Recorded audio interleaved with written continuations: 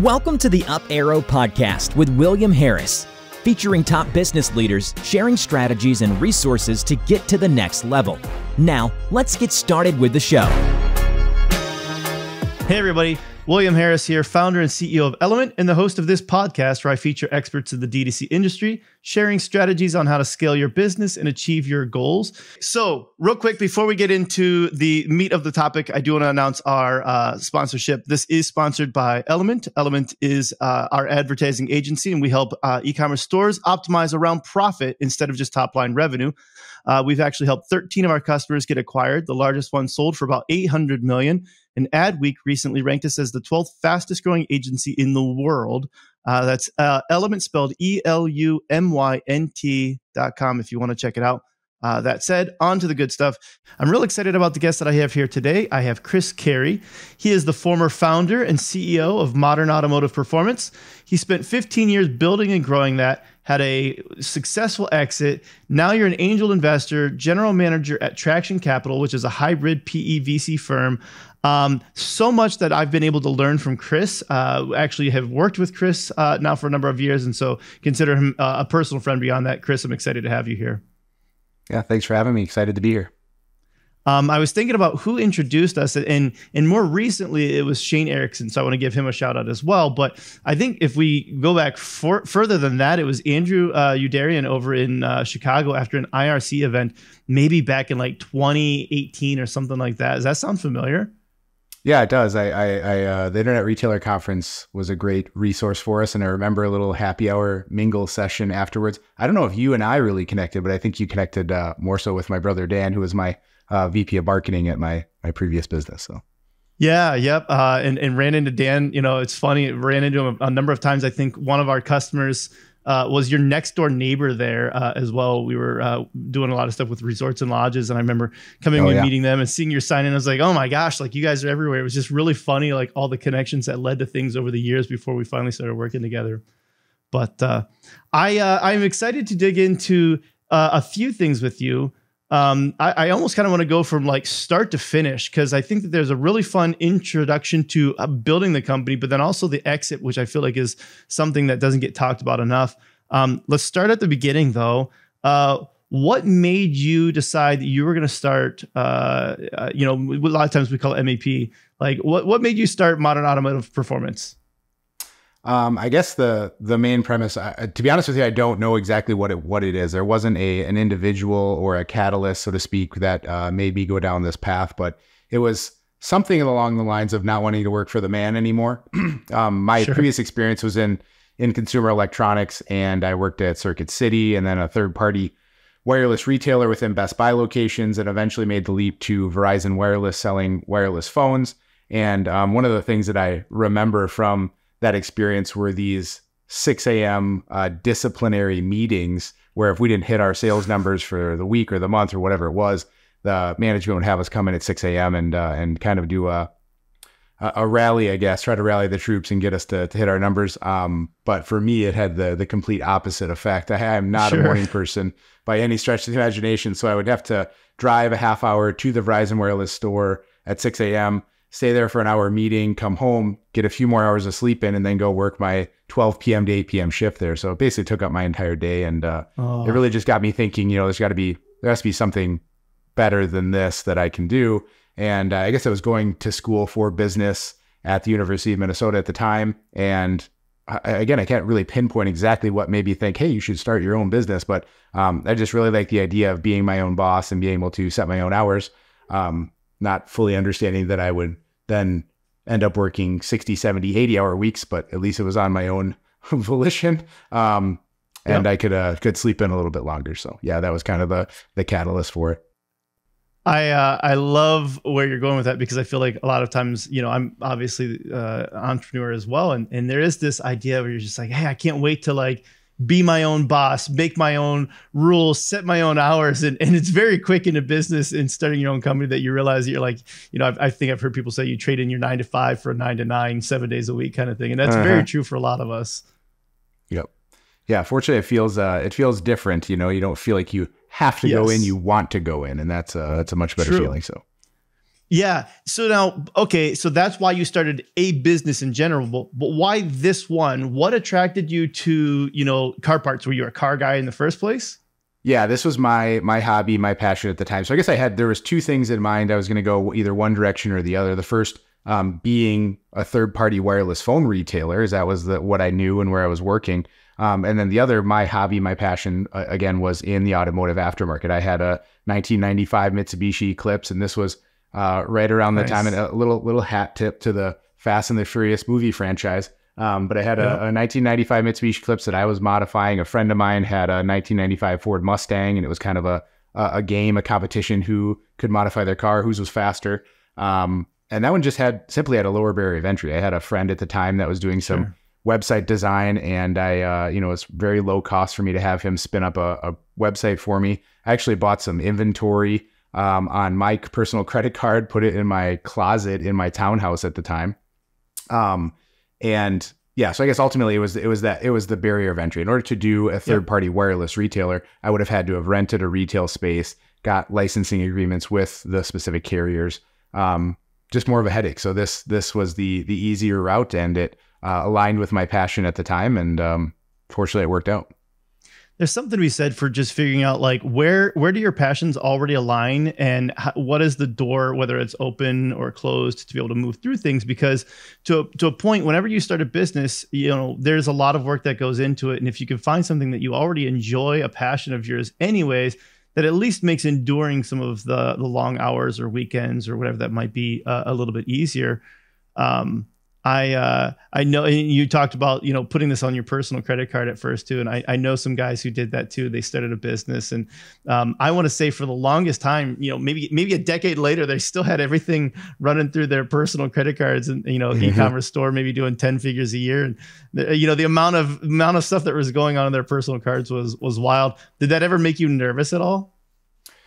Certainly. And I guess the thing that made me more nervous, so I started that bit of inventory was with my personal credit card. When we actually decided to, lease a physical space, we were to start a friend of mine was working on, his name's Kyle, he was a co-founder, was working on vehicles out of his garage, had some history in the automotive aftermarket. We just started joking around. How about you work on the cars, I will sell the parts, and we'll kind of see if we can make something of this. And so we ended up leasing, I want to say it was like a 2,500 or 3,000 square foot warehouse space.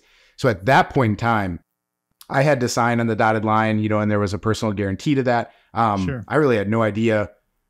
I think I was very naive to what could have gone wrong. If we weren't able to fulfill that obligation, it would have all been hung on me at the time.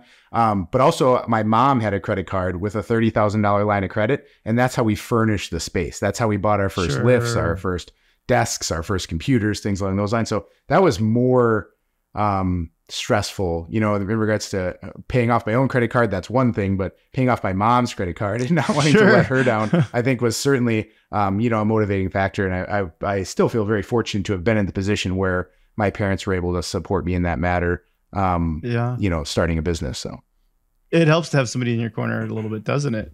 Absolutely. Yeah.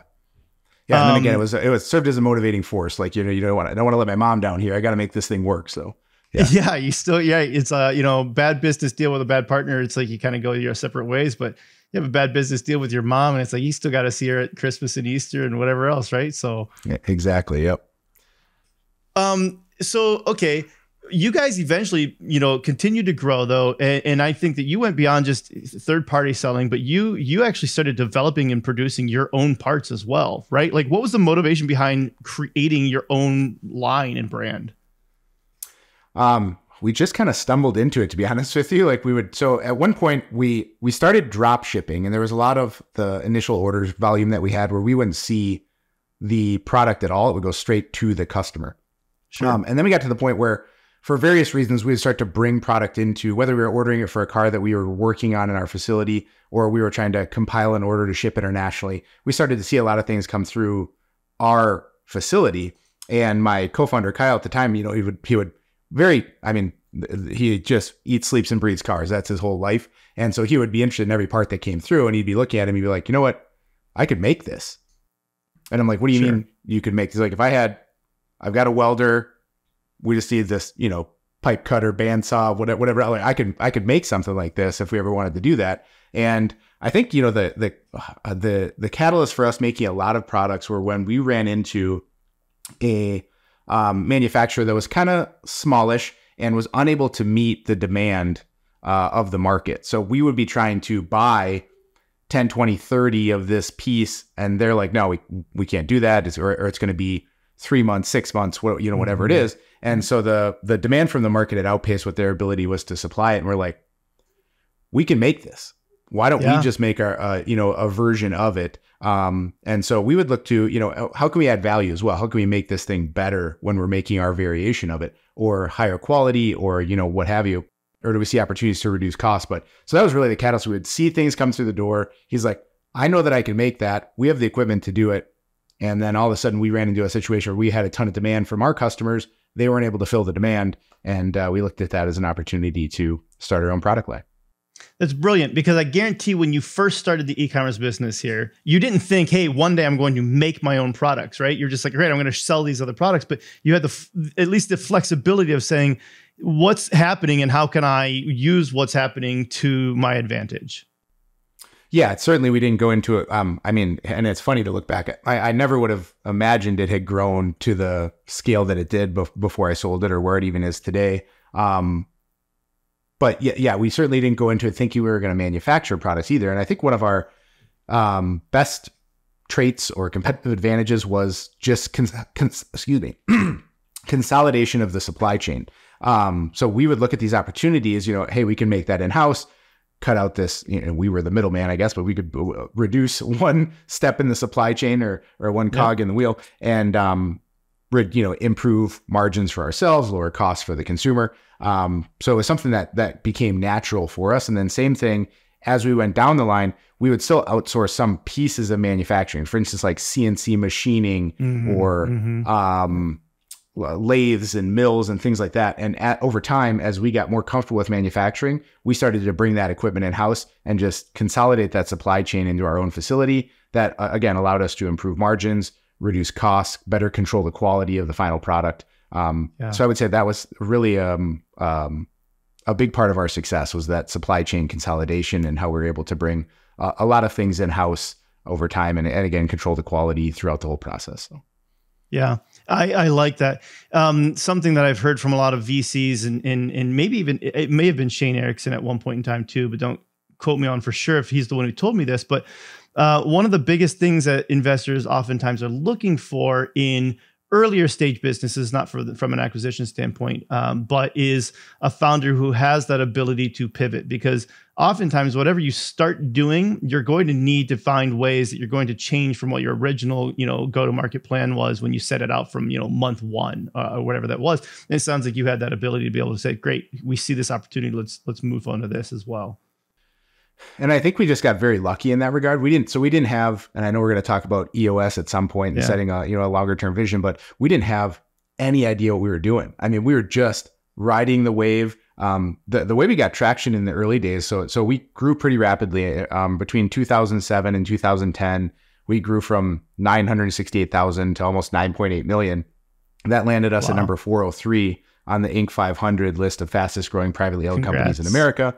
But it was all just by providing what today is like the standard of customer service. Like in 2007, 2010, like people wouldn't answer the phone. People wouldn't respond to your emails. You couldn't get tracking numbers. I mean, these things sound silly today, but that's all we did. We just picked up the phone. We were kind. We were knowledgeable. We provided the information that the customer was looking for. And then they went and told all of their friends. And so we didn't do any paid marketing. I think for the first 5, 6, 7, 8 years we were in business, we didn't have to. Wow. The word of mouth was so tremendous that all of that growth came from just word of mouth and providing what we called exceptional customer service, which obviously changed throughout the years. But that's kind of how we rode that growth train. So I think there's something that's still true for that today, though, in being able to listen and be aware of what is the market looking for in terms of customer service, because that is a really good way for people to stand out.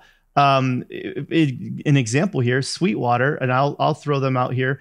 I'm a musician. I order a whole lot of music equipment and things like that. I mean, even right, I've got my mic here. I've got the Shure 55 SH Series 2. I've got my Rodecaster Pro 2 here, and I've got my A10 Mini Pro, and like I've got all kinds of gear and hardware. But I need to make sure that it all fits and works together. And what's interesting about Sweetwater is the way that they go about this is, if you have a question about it, this is obviously complex stuff. You could jump right on and like a phone call with somebody like pre-sales and help walk through this. And then as soon as you buy it, like I get a text from like the same guy every time. It's like my guy there, right? And he's like, hey, just check and make sure you've got everything that you need. You need help setting it up. It's like, we can walk you through some of the setup and troubleshoot anything. And it's like, that's next level customer service. And a lot of people don't provide, and a lot of businesses can't provide it, right? This is a higher expensive, higher touch type product. But I think that they continue to set the standard above and beyond what I see a lot of other websites doing. So there's ways that businesses can still focus on doing a better job with customer service right now too. Absolutely. And that was another, I talked about having knowledgeable people on the other end of the phone. That was how we staved off Amazon and the other types of competitors. Like, sure, if you knew exactly what you wanted, you didn't have any question at all, and the only thing you cared about was price, maybe Amazon's a good fit for you. But sure, for our higher ticket products, our average order value was, I don't know, somewhere in the $400 range. And there was a lot of concern as to will this part work with this part? Is this the right part for my submodel of car? And so it's very important to have someone that our customers could reach out to that knew the answer to those questions or could go find it. And so, yeah, having that high touch, knowledgeable individual that can answer the questions that Amazon customer service is never going to be able to answer was really one of our main differentiators, especially when you talk about a lot of the product lines in our industry had a minimum advertised price. When the prices or when the playing field is level in terms of price, and now all we're competing on is customer service or website ease of use, things like shipping speed, et cetera. That's where we felt like we had an advantage over most people because we had gotten to a point in our scale. We had some economies of scale in terms of our inventory availability.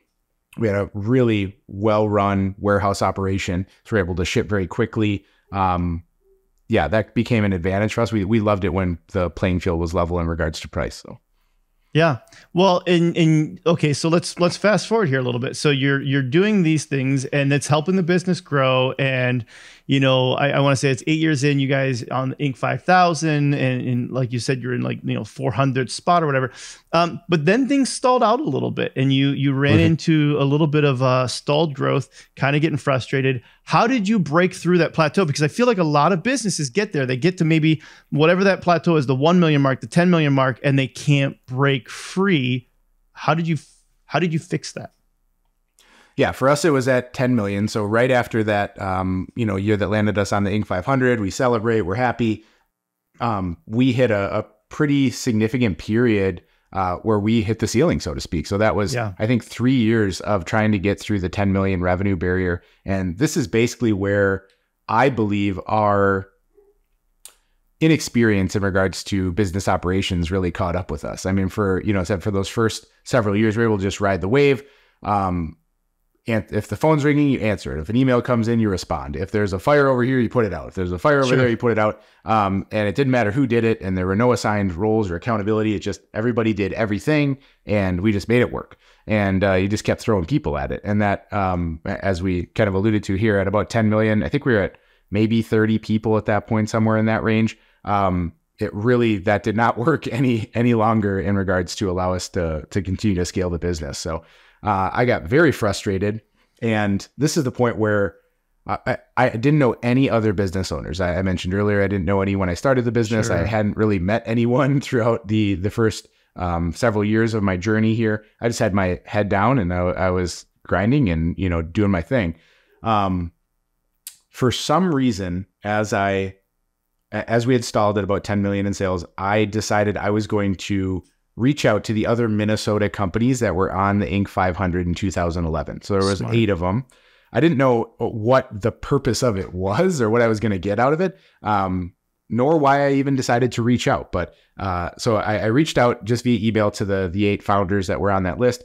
2 responded, I believe, and only 1 ever actually met with me, and we formed kind of a relationship. And that gentleman was Andrew Dunneman, who I think you know now from Bulk Reef Supply, which is another, that was a company he previously owned and sold, and in the e-commerce space as well. So we got along. We attended IRCE a couple times and crossed paths there. We had lunch a few times, and I reached out to him finally after I was just banging my head against the wall with this challenge at 10 million. I'm like, because I had known he had grown past that. And I'm like, what do you attribute your continued success to? And so he brought me up to his office. We had lunch, and he's like, I think it's these two things. And the two things he shared with me was one, a local entrepreneurial group called Entrepreneurs Organization. And then two, something called the Entrepreneurial Operating System, or EOS, based on the book Traction by Gino Wickman. So it was and he went on to espouse the values of having a peer group, networking with other entrepreneurs that have been there, done that, and learning from their experience rather than trial and error, which is what I was doing. If I had an idea, I would go try it. I would spend time, I would spend money. If it didn't work, go back to the drawing board, start all over again. And that took a lot of time to go through each iteration. Sharing the value of an entrepreneur group that can not give advice, but help guide me from their experience on where I should go and potentially save me time and money. And then EOS, the Entrepreneurial Operating System, is something that I share with almost any entrepreneur that I come across. It's just a simple set of tools and processes to run a business. And I can't imagine running a business without them now. And I think most people that are running successful businesses, even if they don't know of EOS, are probably have some semblance of these tools or processes within their business, whether it's a scorecard and they're tracking 5, 10 KPIs over here, or they've got goals. Are they annual goals? Are they operating in a 90-day world and have quarterly goals or rocks? An accountability chart. Sure, most large organizations probably have an org chart. Are they going so far to identify what the accountability is for each member on there? But it just gave me a playbook, a set of tools on how to run a business. And so after I met with Andrew, I decided, if these things worked for him, there's at least a chance they would work for us. So I joined EO. I've been a member of that for, I think, going on 9 years now. And we engaged with an EOS implementer. And it took probably about 18 months for us to get traction, so to speak, with the tools and with the peer group. But then we started that growth engine all over again. It went from 10, 10, 10 to 11, 15, 21, 27, 33. And we were right back riding that wave. So it was another pretty exciting period of time for the business. So. Yeah, I love that. And if you were going to pinpoint, there's a lot of pieces within, let's start on Traction first. A lot of pieces within there. Like you said, the scorecards, RPS, right person, right seat. And there's a lot of pieces to it. If you were going to pinpoint the ones that you felt made the biggest difference to unlocking that growth, what was it? Within the EOS framework? Yeah, within the EOS framework. I would say, it's hard to say which one specifically. I guess I can tell you that the process component, documenting processes, was probably further on down the road. The big one, so there's tools within the VTO, the Vision Traction Organizer, where you set a 10-year big, hairy, audacious goal. You've got a 3-year picture where you want to give just enough detail so someone can envision it in their mind's eye. You get down to 1-year goals. You get down to 90-day rocks. We had not ever set goals before. Everyone was just putting out fires. That was all that we did every day. I think I should do that. I think I should do that. We didn't have any meeting cadence. I didn't even mention that. So having a fixed weekly cadence for meetings and structure to a meeting, which EOS calls a level 10 meeting, then having a fixed structure for a quarterly meeting to reassess our performance from the previous quarter, set goals for the next quarter, determine rocks and highest priorities for our team. I would say that was it. So it's probably between the rocks and the goal setting, the L10 meeting cadence, which allowed us to keep track of where we were at and adjust on the fly, as you were talking about earlier. And then also the scorecard. Before we implemented EOS, I think we were looking at daily revenue was the one KPI that we were looking at. We never looked at margin. We rarely looked at overhead. We didn't have anything on the manufacturing side of things. So being able to create a scorecard of 5, 10, 15 of the most important KPIs that we then reviewed in that weekly meeting. And if they went off track, we would then move over to the issues list and discuss, I think was just, and it seems so obvious now when I'm saying it now, it seems so obvious, Sure. but we just had no idea that this is how a business should be run or could be run. And that just added so much value to the enterprise. Well, and I can relate to that in some way too. We've implemented EOS at Element, and one of the biggest game changers for me in implementing that is, to your point, the vision side of this, being able to actually even articulate what the vision is in a very clear way allows everybody on the team to get on the same page, to know what to do from there. They know how they fit within that vision, how they can help execute, how they can row in the boat towards the same goal. And it does make everything that much more efficient. It shocked me how much of a difference setting that meant, because I would say that I actually felt like, this stuff is just, you don't need to set that. Obviously, like, our goal is to just like be the number one agency. Like, duh, this is an easy thing to do. Just like go do it. Like, just what's the motto? Just get it done, kind of thing. But it makes a difference to have that articulated and clearly visible for people. For sure. And I love that analogy about everyone rowing in the same direction. Because if you flip it on its head and you envision everyone rowing in opposite directions, that's where I think we were when we got stuck at the 10 million point. I think everybody had their idea of what they should be doing and where we should be going, and they weren't necessarily aligned. And so one person would be moving over here, the other would be moving the opposite direction. And these things were at odds, and there wasn't any alignment on where we wanted to go. And I think that was a huge reason for our kind of stagnation. Yeah. So, okay. So let's shift over to EO for a minute then. What about EO set it apart as the thing that really helped you to unlock that growth? Like, the meetings are like obviously talking about things, but they're not giving you exact advice. So how did that help? Well, so certainly there are, within Entrepreneurs Organization, the chapter itself and the region and global do learning events. So the caliber of some of the speakers that have been brought in throughout my 9 years have been exceptional. So there's absolutely learning opportunities that I've taken advantage of, and so much value that I've taken away from those. But the core of EO is something called the forum experience, which is where you're generally between 6 and 10 individuals in your forum. You meet monthly for approximately 4 hours, and there's a specific structure where you share from your experience as an entrepreneur.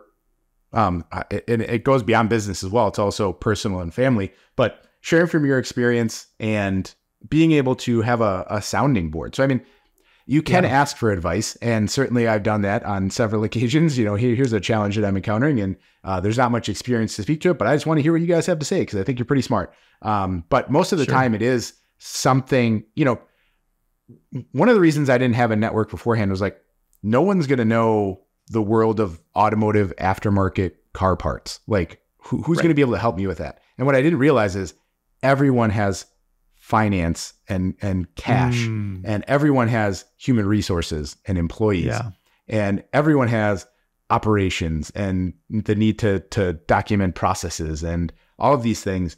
And, marketing, sales are within every business. And so what I didn't realize is like, sure, the 10% of my niche, maybe they're not going to be able to speak to, but if I have a finance problem or an HR problem, you need to hire someone, fire someone, whatever it is, they have all been there, done that. And so, someone either had a tremendous resource for me to look into, whether it was a book, or an individual, an agency, a contractor that could help me with whatever that challenge was at the time. And these were all things that, again, if it was just me in my little bubble, I would have had to like go Google search. Maybe I found something, maybe I didn't, and then try something. And if it failed, again, time and money wasted, come back to the drawing board, do it all over again. So it's hard to put a value on that experience, but it has to have saved me. It's got to be into the hundreds of thousands of dollars at this point, and just hours upon hours of time, not having to go through my previously the only thing that I knew, which was this trial and error, make my best guess, go and come back to the drawing board if it didn't work. So the value of learning from the experience of other entrepreneurs that have been on their own journey, but have experienced things that are relevant to what I'm, potentially struggling with, has been invaluable. And to your point, there's a lot that can come from like the practical advice that's going to be a part of this, but there's also like the intangible aspect of like the emotional camaraderie that exists with this as well, because as CEOs, it can be very tough. I had Robert Gilbreth, he was the former CMO over at ShipStation. I had him on a podcast, and his podcast turned into mostly about why being the CEO is the loneliest job in the world. And I think a lot of people can relate to this who have been in that position where, it's tough. And if you don't have people that you can go to with this, where let's just say like mom and dad, well, if they weren't entrepreneurs, if they weren't building a business, they can't relate in the same way. Or, even though you're using her credit card, and brothers and sisters and whoever, right? And so it's like having a group of people that you can talk to about like the emotional struggles. Is that something that you had, that you found value of? Was there anything that like you struggled with as a CEO? Oh, absolutely. And that's the thing is, I think when people are on the outside looking in and like, oh, you own your own business, it appears to be successful. Look at all the people that you have, look at the building that you have, this amount of inventory. Sure. Have you seen our financials and all the debt, and by the way, it's personally guaranteed. And just last week I was up all night worried about how I was going to make payroll because I overinvested inventory here, or we're over on expenses in terms of payroll. Things are softening. We've got too much staff, whatever it might be. Yeah, it's very hard to share those things, with people in the corporate world that aren't, I guess, privy to the inner workings of our business or a business in general. I mean, it's not all sunshine and rainbows for sure. Right. Ultimately I was able to get to the point where I sold the business. And that was a great outcome and very grateful to be in that position. But I mean, yeah, there are so many ups and downs throughout the journey, and to have other people to share that with that know what that's like or have been in that same situation or can at least envision that type of situation, I think was very validating to know that you're not, going through it alone and that you have other people that are with you to support you and, genuinely care about your success as well was pretty cool. So, yeah. And maybe I'm going to pry too much on this. So you tell me if it's not a topic that we want to talk about, but like, I think you struggled a little bit, even let's just say being an entrepreneur from a physical standpoint as well. Right. Yeah. And that's, it's something that snuck up on me, over about a 10-year period. I mean, I think it's maybe the frog in boiling water analogy. Like if it had happened right away, I would have been so obvious, but over time, I mean, what I did was sales and marketing. I mean, I sat in front of a computer, I picked up phones. That was my role. And that's where I needed to be to ensure the business was successful. So I'd go into work, sit in front of a desk for 8, 9, 10 hours, come home. And I left very little time to take care of myself physically. I mean, the time that I did have, I wanted to spend with my wife and daughters, outside of the workplace. So I just completely dropped the ball in terms of my physical fitness.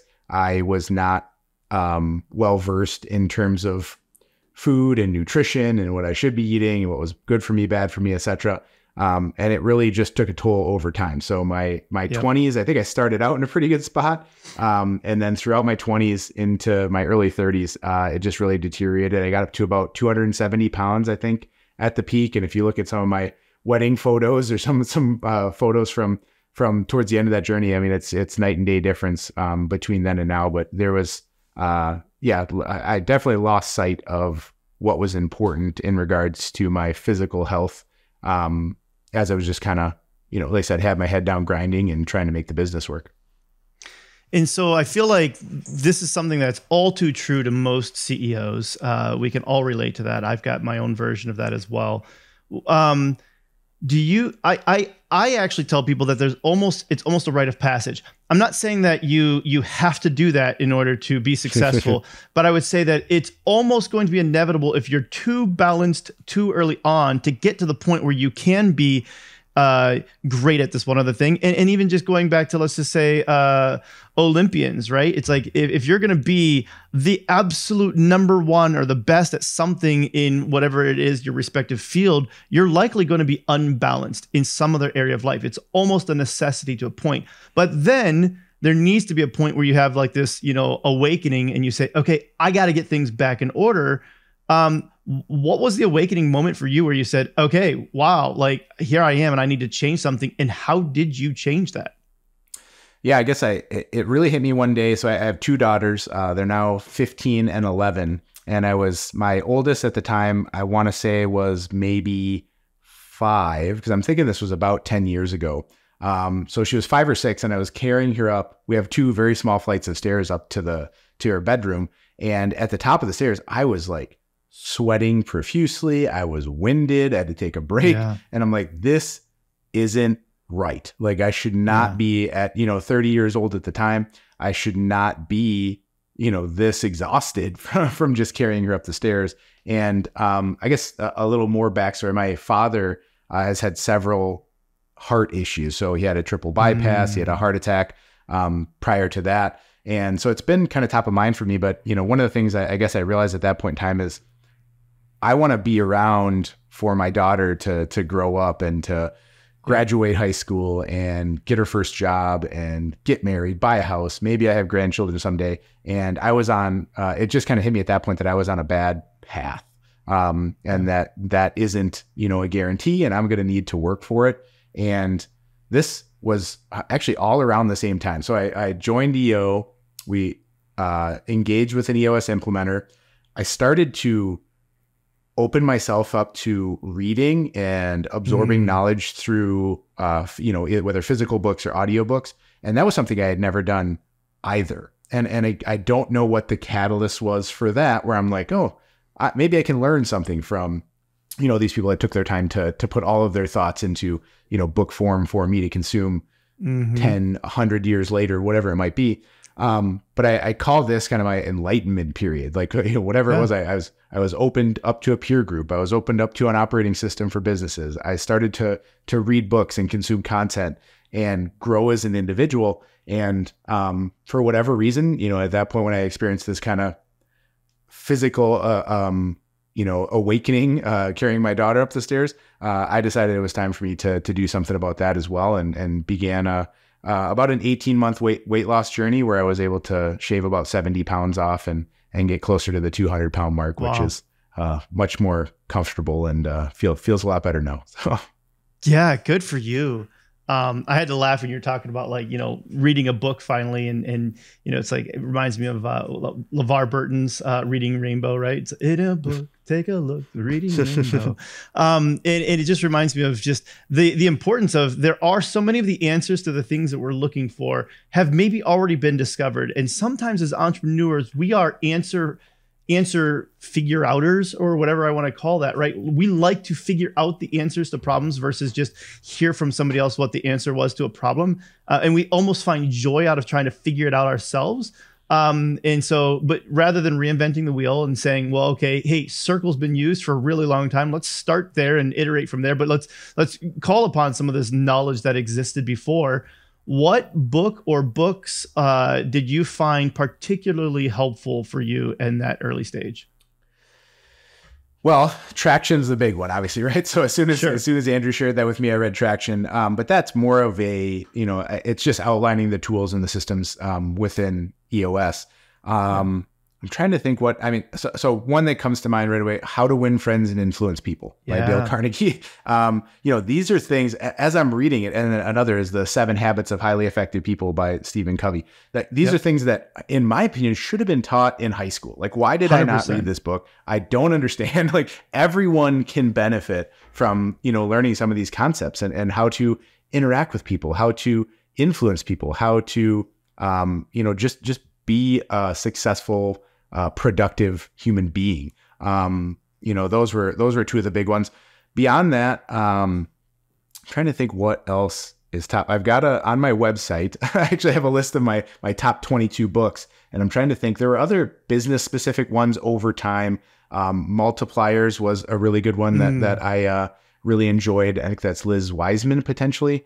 What else is up there? I got into Stoicism.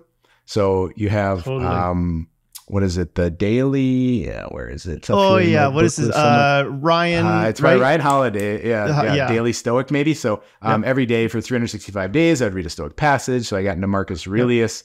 Never could get into meditations directly, but I always loved, Ryan's interpretation of it. So I think those are a couple of the big ones.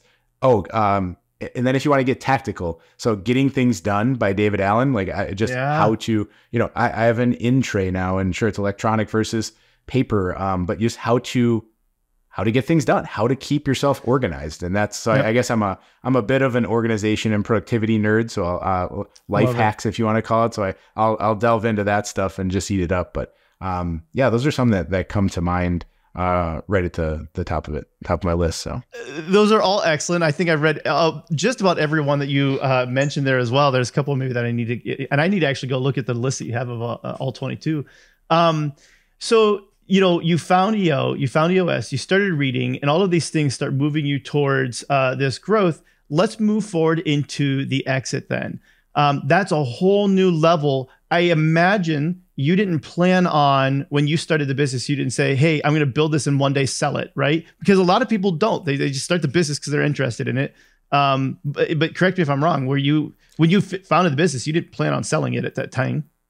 Much like we didn't plan on manufacturing, much like I never planned on, buying my own building and building an expansion on it. I mean, so many things that weren't planned, like it just never crossed my mind. I guess for me to have thought about selling the business, I would have had to have thought that it was going to get to the size or scale that it was where someone would actually want to buy it. And like I said, so it was several years into the journey before that had even crossed my mind. And then, somewhere, I don't know where I heard it, but, basically I was made aware that every entrepreneur is going to exit their business. And are you going to be standing up or lying down? And so that really resonated with me. Is this something that I'm going to take to my grave? Do my kids want to have it? Or do I want to be proactive and sell this, potentially at its peak in terms of valuation? Is this what I want to continue to do with the next chapter of my life? Or do I want to move on to something else? So there's a lot of, these kind of existential questions that I was struggling with, and ultimately decided that the time was right to start to explore a sale. So.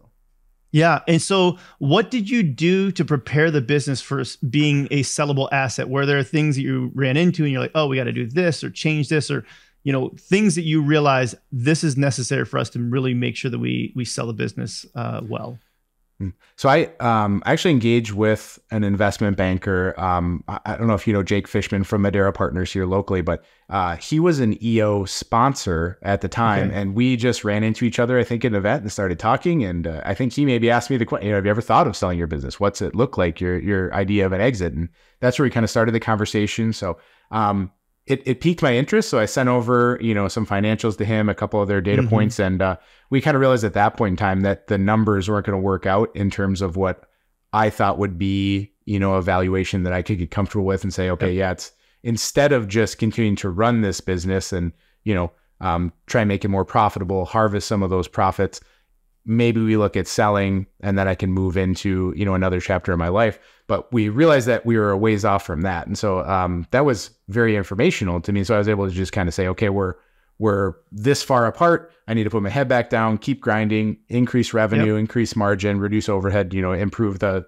net income to get to this target dollar. That's going to lead to potentially this multiple. And that's going to lead to, ultimately the number that I wanted to get to make exiting the business seem, plausible. So what else did you do to help? Like, is a book or anything? Well, so there was a couple books, and before I said it, I want to just really touch on the fact how helpful EOS was in this whole process. So when we were actually courting potential acquirers, having a scorecard with historical data of performance of all these key performance indicators, having a VTO where they know what our 10-year goal is, what our 3-year picture looks like, what our annual goals are, our 90-day rocks, having the accountability chart to be like, here's every person on our team, what they're accountable for. I mean, we really, from the perspective of the buyers, had things in order to a degree that they had not seen in other organizations that they evaluated. So I think that gave us a really strong competitive advantage in regards to finding an acquirer and making them comfortable that what we were saying about the business was truthful and they knew exactly what they were buying. So another huge upside of EOS there. 2 resources that I found a tremendous amount of value in. So as I decided I was going to sell the business, then I reached out to people in my network that I had known to sell and talked to everybody that I could that had sold their business, trying to learn as much as I could, knowing that, this maybe is something I'm only ever going to do once. And maybe most entrepreneurs probably only go through it once. And so it's, there's not a huge abundance of knowledge or experience share out there on this, but where it is I wanted to seek it out and learn from as many people as I could. Beyond that, I think this is probably another one on my book list. Finish Big by Bo Burlingham. It was a hugely beneficial to me, and just a great guide in leading up to, thinking about selling your business. What should you do in preparation for selling your business? And then once you get there and you sell, then what? And there's things you need to consider as an entrepreneur that's had your identity, your meaning, your structure, in one way for the last 15 years. And now all of a sudden a switch flips and it's all different. So, and to build on those three things, I think the structure, meaning, and identity bullet points kind of come from a white paper from the Yale School of Management. And I think it's called, what was it? The entrepreneurs, it's something about post-exit entrepreneurs and the dilemma that they face after exiting their business. Maybe we'll have to find it for your show notes and get the exact name of that white paper. But yeah, that was hugely beneficial as well. And that one really focused primarily on, okay, now you've sold your business. What is it going to be like after you sell your business? Why is even that scenario that, most people will look at as a huge win and a very positive situation? What are some of the potential pitfalls? What are some of the things that you're not thinking about as you're navigating this new chapter of your life without that business that, you built and potentially was your identity, for me, it was 15 years. So, structure as well. You're not getting up and going to the office anymore. You don't have your fixed weekly meeting with your leadership team. You're not seeing the people that I had seen every day for a decade or more. So it was quite a big change. And so having, again, insight from people that have been there, done that, some of the things that they struggled with and how they ultimately overcame it, both through that white paper and then the book Finish Big, was hugely valuable.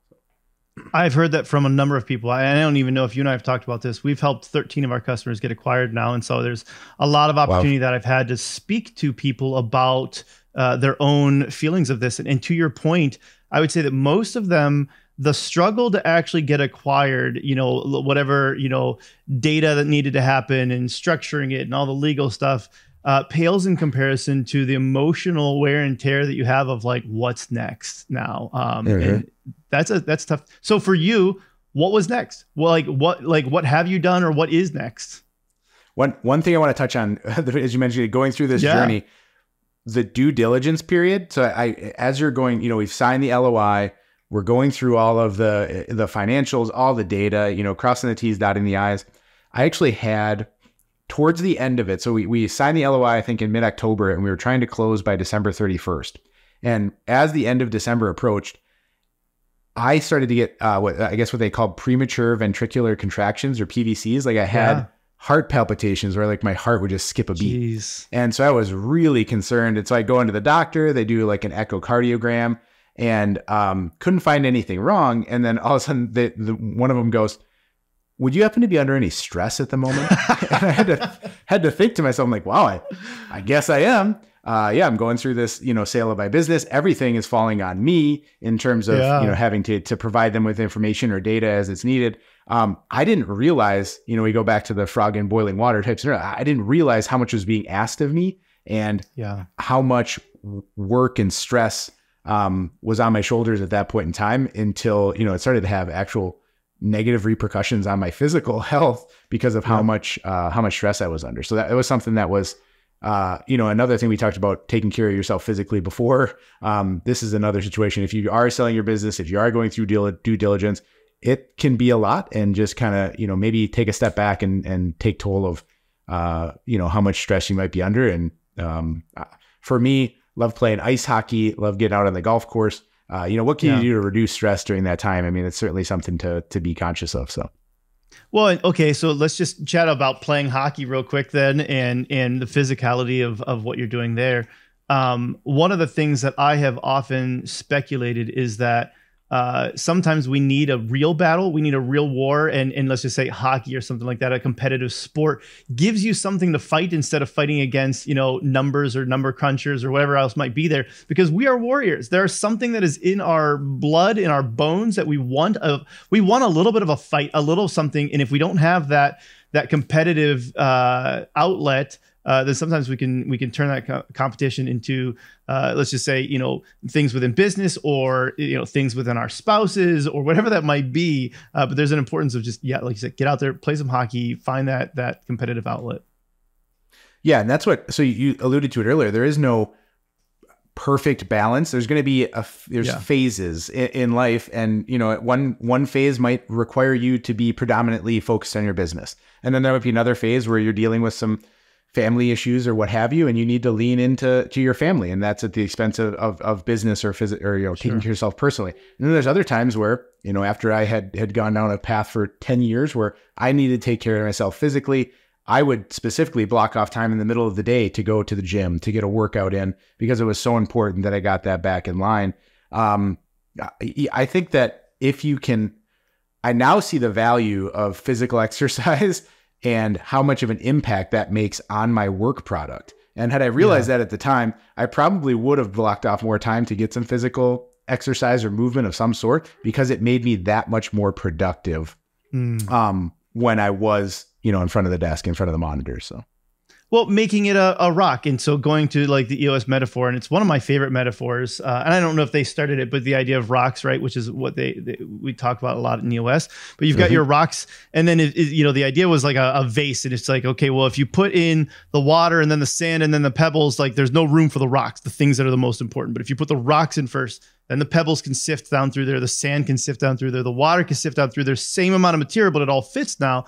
And to your point, not just in business setting up your rocks, but setting up your own personal rocks as well, as like an individual and a human saying, I need this creative outlet. I need this physical outlet. I need my date nights with my wife. I need this time with my kids, whatever those things. I need time to, volunteer within my community or my church or whatever that might be, but saying these are the things that are important to me to fill my soul, so that way I have that energy, emotional energy, to continue moving forward, I think is something that we sometimes forget about as entrepreneurs too. Absolutely. Yeah. And I'd have to look it up, and again, maybe we can find us another resource, but Darren Hardy, I'm a big fan of his. He does the Darren Daily video. He's just a success coach. I think he started Success Magazine, but one of his tools is kind of a life assessment. And it's like, rank yourself on how you're doing in terms of business and family, personal, spiritual, a myriad of other things. And just knowing where you're at. And is this where you want to be? And sure, it's not going to be a third, but do you want to be at 80%, 10%, 10%? Or would you prefer it to be 60, 20, 20? And what do you need to do to make those adjustments? Just an awareness of where you're allocating your time. Is this where you want to be in this phase of your life, or do you need to make some changes? So some sort of a tool or system to keep track of that. I think is hugely valuable. Yeah. We need to link to that then, because I think that would be a really great assessment for people to go through.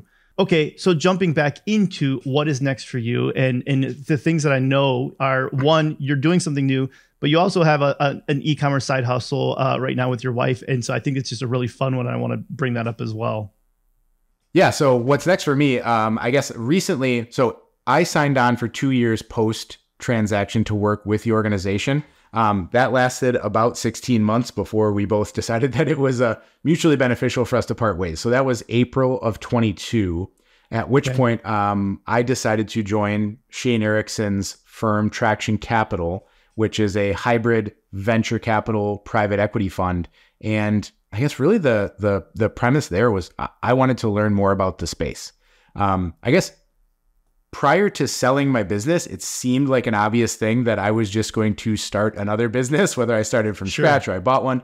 And then as I was kind of going through the whole process, I'll tell you, man, I love so many of the people that I met throughout my journey, but it was really nice to not have any employees for a while there. And I didn't know that I wanted to dive back into running an organization where I would have to hire people and have a team of people again. So I had done a little bit of angel investing in 2019, and I wanted to just learn more about the venture capital space. And this looked like a great opportunity for me to join an established fund who had some really high level individuals and go and get to learn a little bit more about it. And that's what I've been doing for the past just over a year now, is helping with traction. I believe my title is Entrepreneur in Residence, and that's kind of shifted around a little bit, but I've got 3 of their portfolio companies under my purview. And I'm just finding that I'm getting a ton of energy out of coaching and mentoring these early stage entrepreneurs that just have a ton of horsepower. And, they're where I was, maybe 16, 17 years ago now. And it's so cool to just go back and kind of help them navigate some of the challenges that they're encountering at this point in time. So that's been a great experience. And then beyond that, I think within the last year here, my wife actually decided to buy an e-commerce business. And I guess we don't have to go super far down the rabbit hole, but I live in a household of equine fanatics. So we love horses here. And my oldest daughter rides competitively. My youngest is getting into it. And actually my wife, Heather, is as well. And she started to look for a business that was in that, industry. And so she ended up buying a business that makes halters and lead ropes for miniature horses and miniature donkeys. So it's almost like a niche within a niche. But it's something that she is super excited about. And we don't have any miniature horses or miniature donkeys as of yet, but I think it's only a matter of time at this point before we're going to have a new member of the family within that species. So, but it took her a little while to get her feet underneath her, but she's got a really good handle on the business now, and she's very excited to get into full-size horses. And that was kind of the idea from the start was, if we have a supplier relationship with someone that can make these for the miniature versions, we can certainly make them for the full size as well. And she's got some pretty big aspirations for that business. So excited to support her on that journey. I love it. Well, and I loved when you first told me about it, is, the idea was like you went from like one type of horsepower to another type of horsepower, which is what I kind of just appreciated. And the miniature horses, very tangential, has nothing to do with e-commerce at all. I have really bad eyesight. It's like -9 is my prescription. And so I can't see very well at all. Not quite legally blind, but my wife was asking the one day, she was like, well, and we've got just about an acre of property right in town here, which is kind of a rare thing. It's like 4 city lots. And so she was like, well, we've got this fence up there, and we've got chickens, we had ducks a little bit. She really wanted a horse too. And I said, you can't have a horse in the city. Like, it's not enough property. She was like, what about a mini horse? So she was looking around the one time. She was like, well, you can get a seeing eye horse apparently, if you're blind enough. She was like, how much more blind do you need to get, babe, in order for us to get a seeing eye horse? And she found one that was like an old retired horse named Tater Tot. So we may end up, who knows, buying a miniature horse for my seeing eye horse, and we'll be buying some leads and stuff from you guys. That sounds great. Yeah, maybe we can set up like a modeling photo shoot or something, reimburse you a little bit. So yeah, great. That'd be great. I want to transition real quick into the just like, who is Chris a little bit as well. We talked about hockey, we talked about golf, but some of the other things that we didn't touch too much on, but you kind of hinted at here a little bit is, your family is really important to you and your kids. And you told me one of the most important things that you're looking at from a parenting perspective for your kids is exercise and reading. And obviously you hinted at reading. Tell me more about like what that's like from a parenting perspective. Yeah, for the past, I guess a couple of years now, there's been something in the back of my mind, and maybe it came down to that, whole revelation, when I went on my kind of weight loss journey, is that I'm not going to be here forever. And I want to do whatever I can to try and extend my time, on this planet and be there for my daughters when they need me. But anything can happen. And so this goes back to stoicism as well, and memento mori. I mean, we could leave this earth at any time. And so if I get hit by a bus tomorrow, what is it that I would want to convey to my children and make sure that they, because at 15 and 11, they're not ready to hear some of this, deep philosophical stuff right now, but at some point they may want to hear that. And I hope I'm around to speak with them one-on-one. But if I'm not, some sort of a repository of the things that I've learned in my, 39 odd years on the planet. So that's been really top of mind for me. It seemed obvious that it was going to be a book. But I just absolutely hate the process of writing. I go back through, I edit again, and I try to get it to perfect. And so even a blog post takes me forever. So I was kind of trying to find some other solution than the written word and going the book route. And that's what's led me to considering doing a podcast of my own at some point, which hopefully will be kicking off later this week. But as you mentioned, they're really, when I think about what I want to convey to my daughters, there's really two big themes. And, I'm sure this will expand as I kind of go down my rabbit hole with the podcast, but reading and the value of that, because I think I got so much out of that, which is just impossible to put a tangible value on. And then exercise and the value of those two things and incorporating those into your life and making them habitual. And because you only get one body, and they need to take. I need to take care of myself. I neglected it for too long. I would love for my daughters to take care of their bodies and to be healthy and happy for a long time. So we talk a lot about nutrition. We talk a lot about exercise, but again, at their ages, they're not necessarily super excited to have those conversations. So documenting the value of exercise. And then again, I've actually incentivized them to go through my reading list, and there's some books that would make sense now, and there's other ones that aren't going to make sense at all because they're very business specific. But I'd love for them to read some of the same things that I did, and hopefully it resonates with them in the way that it did with me. And whether it's I think there's a teenager version of the 7 Habits. So I've been sharing that with my 15-year-old, and then How to Win Friends and Influence People when they're ready to, absorb something along those lines. These are things that I'm going to continue to try and hammer home, and I think could be extremely beneficial to them leaving a, long, joy-filled, fulfilling life. So. Yeah. And you said you incentivized them. How? So that I think I think it was $100 for each book that they read on my reading list. So I tried to make it lucrative, and so far she's only read one, which was the teenage version of the 7 Habits of Highly Effective People. But at some point I think she's going to want to buy something, and the allure of $100 might make it worth it. So we'll see if I deviate from that, but that's the plan for now. So totally.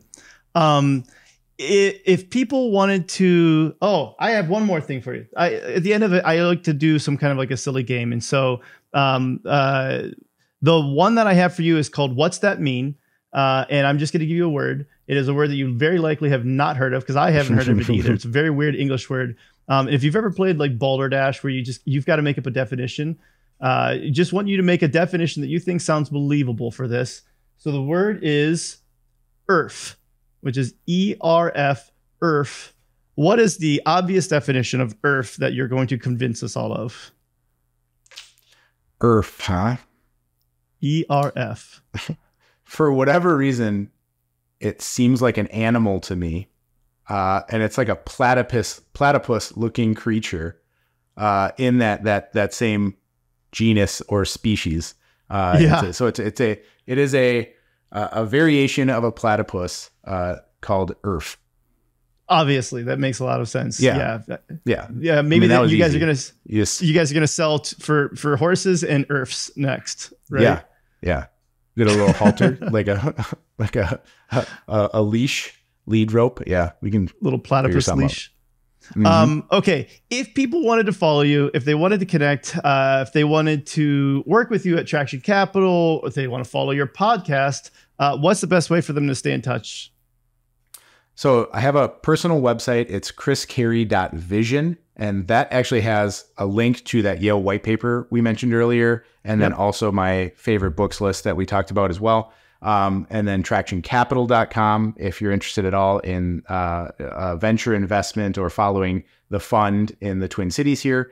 And then the podcast is called Leading to Legacy.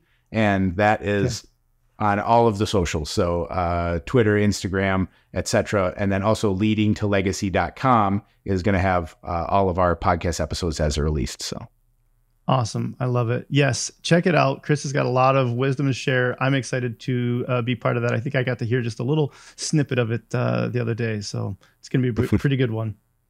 Chris, thank you for jumping on here, sharing your knowledge with us. Yeah. Thank you, man. It was a pleasure. I always love connecting with you. Likewise. Everybody else, thanks for tuning in, and have a great rest of your day. Thanks for listening to the Up Arrow Podcast with William Harris. We'll see you again next time, and be sure to click subscribe to get future episodes.